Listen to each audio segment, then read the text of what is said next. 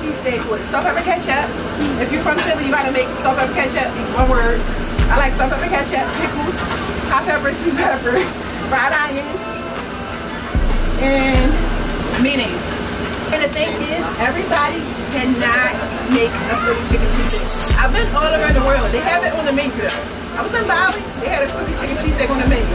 I was in Dubai, they had a Philly chicken cheesesteak on the menu. But it's not a Philly chicken cheesesteak. When you from Philly, you know the real deal. And this, my friend, is the real freaking deal. I think the perfect chicken cheesesteak is, it gotta be juicy. Like, I love my peppers. I like it. It gotta be sloppy. I feel like if it ain't sloppy, it ain't right.